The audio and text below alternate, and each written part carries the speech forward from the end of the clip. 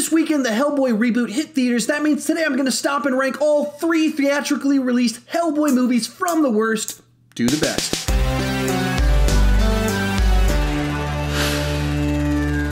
Hi, if you're new here, my name is Sean Chandler, and I love to talk about movies way too much. With that in mind, go ahead and join me down below in the comment section. Share your ranking of the Hellboy movies. Which ones do you love? Which ones do you hate? And everything in between.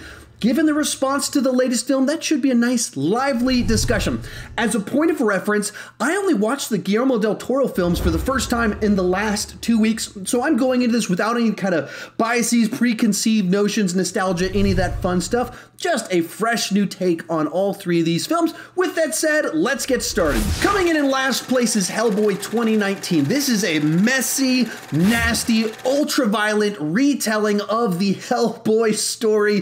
There's not a lot of creativity in the mix here, but I gotta say, I wasn't bored by it. It was never dull for me. This movie just kind of goes for it. The mythology is absolutely insane. From the very opening of the movie, you're like, okay, they are going full on bonkers with this movie, and that holds true until the very end of the film. There's not any long pauses between action sequences. All of the action sequences are extraordinarily violent. Like, as I was watching it, the movie that came to mind, and maybe I'm crazy for thinking this, but was Punisher Warzone. That was like the closest point of reference, Punisher's Warzone, except with demons. Now, with that said, the story here is pretty incoherent. They keep starting storylines and then they just kind of end them. There's this whole thing set up about Hellboy being betrayed by some people and then it just ends. And then they set up another story over here about giants and then it just ends. And it keeps doing that throughout the entire film. So it's not a particularly compelling story. There's a lot of stuff here that doesn't work very well. The special effects are incredibly hit or miss. Some of them look awful and some of them look pretty good. So this is a movie that a lot of people aren't going to like. For me, there's enough ultra-violent, gory schlock for me to get entertainment out of it. So I didn't hate the movie at all. I was actually kind of surprised at how many people are saying it's the worst movie they've seen all year. It's not good. I'm not quite sure it's the worst of the year, and there's things in here to keep you engaged, so I kind of got a kick out of it, even though it's certainly not a good movie. Our runner-up is Hellboy 2: The Golden Army. This is a very solid follow-up to the original film that was just kind of missing a couple things for me.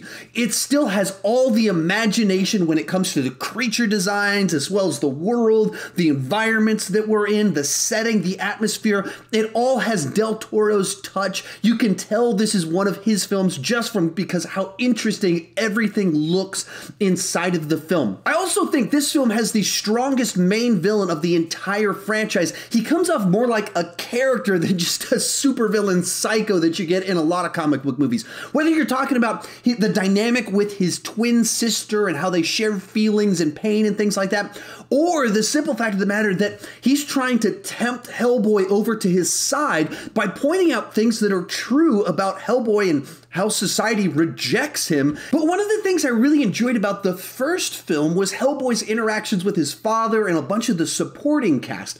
And by switching out half of the supporting cast going into this film, kind of lost a little bit of something for me. This film also felt a good bit goofier to me than the first film. Right at the beginning of the film, we see Hellboy as a child, and the sequences and elements like that seem to push the film just a little bit too far into the campy category for me, and I wish they wouldn't have gone quite that far. Still, this is a very good follow-up to the original film with some great action, plenty of creativity to spare, just a couple missteps in the mix. But coming in first place is the original Hellboy. This is a wildly creative and very weird addition to the genre. Del Toro just has an eye for creating unique, distinct creatures. Ron Perlman seems perfectly cast as this wisecracking, cranky demon superhero. He just fits this type of role so well. It is right in his wheelhouse,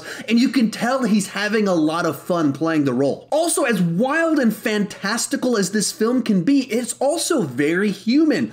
Hellboy's central story arc involves him pining over a girl. Even the humor inside of it is like weirdly specific. There's jokes about a guy getting hair plugs and things like that that just ground this otherwise wild film. And even beyond Del Toro's production design and the look of things, there's some nice world building going on here, whether you're talking about, of course, all the demon stuff that kind of comes along with the territory, but also the government cover-up and their organization and Jeffrey Tambor's character. It's all really nicely constructed. And finally, as someone that loves origin stories, seeing this kind of first adventure that tells his backstory of how he came into this world just naturally resonated with me a little bit more. In general, this is a very unique and interesting addition to the genre, so it comes in at number 1. Right over there, you can see a video where I give my picks for the 10 best superhero movies of all time. Remember to share your ranking down below in the comment section. Thank you so much for watching, and keep talking movies too much.